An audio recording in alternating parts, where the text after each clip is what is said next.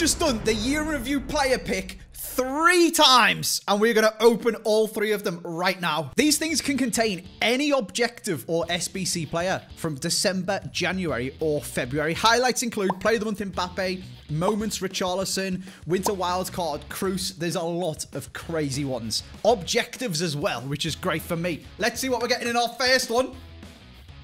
That's actually really good. But I've already got Locatelli.